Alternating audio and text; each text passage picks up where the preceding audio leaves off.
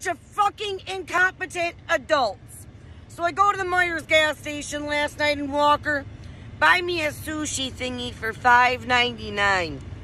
The lady at the register, she charges me $8.99 without ringing the item up. She hits a button on the screen, don't even scan the item there.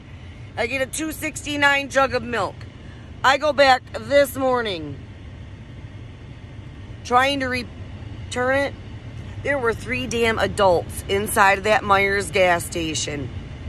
One looked like the Linda who did it, and the 2 other managers didn't think that scanning the receipt, returning the $8.99 item, and re-ringing my $5.99 item in so at least the right item walked out the door was accurate.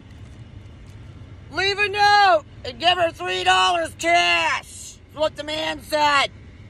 In a fucking Myers register on New Year's Day. Leave a note and add her $3 cash. $8.99 and I had paid 54 cents in tax on food items. Way to go, Walker Myers.